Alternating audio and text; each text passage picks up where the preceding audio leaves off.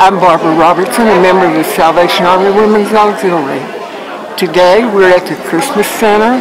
It's our annual November meeting to stuff stockings for children in Charlotte. The children are between the ages of 10 months and 12 years.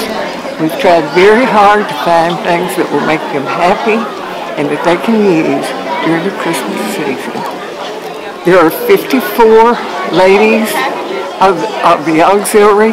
Some of them have brought friends with them, and we will work until we have finished 3,000 stockings today.